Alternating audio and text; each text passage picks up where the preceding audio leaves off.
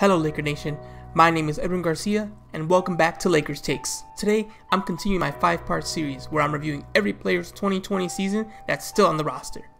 Today, we're going through Tier A. Before we do that, I need you to do me a favor and like and subscribe to my channel. Lakers Takes is just getting started and your help is needed and much appreciated. Alright, let's get into Tier A. First player up, Anthony Davis. Anthony Davis is a superstar. He proved it at every opportunity. He demonstrated it versus the Trailblazers after a lackluster Game 1. He dominated the small ball Rockets and obliterated them in 5 games.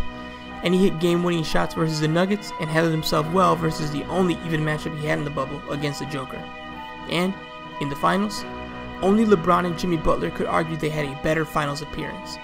When the stakes got higher, Anthony Davis rose to the challenge and shined, bringing the Lakers back to glory, winning his first title, and securing banner number 17 for the LA Lakers. AD has accomplished everything Lakers Nation was asking of him.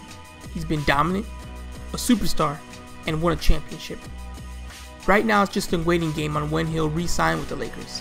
It's clear AD wants to be a Laker, the Lakers want him to be a Laker, just waiting on him to sign. We should get a decision soon, but you never know with these things. I'm hoping for a long-term deal, but I understand taking a short-term deal and trying to get paid even more down the road. Either way, I support AD's decision and I'm glad he's a Laker. What can be said about LeBron James that hasn't already been said? We've been hearing everything about him since his junior year in high school. We know he's the self-proclaimed king, the arguable GOAT, and the #1 player in the NBA for the longest stretch of time. Today, we're unpacking what his historic Year 17 championship run was like, how he played, and what to expect next. LeBron James was phenomenal. From start to finish, he was undeniably the best player on the court for the Lakers. Unlike his first year with the Lakers, in 2020, LeBron played both sides of the court at all times. He was a dominant offensive and defensive force in every game he played in. His role this season was essentially being the point guard of the team. He brought the ball up, initiated the offense the majority of the time, especially in the bubble when Avery Bradley was unavailable. His numbers did take a dip, but only marginally. The most shocking stat for me was his assist total. The fact he led the entire NBA with 10.2 assists per game in his 17th season when he's not a traditional point guard is a testament to his greatness, his longevity, and his ability to play any position on the floor. In the bubble, LeBron made it clear why he isn't compared to his current NBA opponents, but to the legends of the game. He raised his stats in points, rebounds, and steals.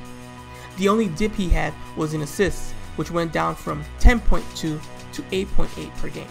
In the NBA Finals, he continued his dominant play. He led the Lakers in minutes, points, rebounds, and assists, earning him his 4th NBA title and 4th NBA Finals MVP. Overall, I'm not too worried about LeBron James going into the 2020-2021 season. As long as he's healthy come playoff time, I expect the same level of excellence he's shown in 2020. So let's hope Father Time can hit the snooze button for another year and we can get that same LeBron James we got in 2020 in 2021. Alright, that's it for today's video. If you've enjoyed watching, please subscribe and hit that like button. Also, comment below and let me know what you'd like to see from me next. It was a huge challenge and an honor to look back at every player's 2020 season. Thanks for watching, and I can't wait to cover this team for the 2020-2021 NBA season. So, until next time, have a good rest of your day, and go Lakers!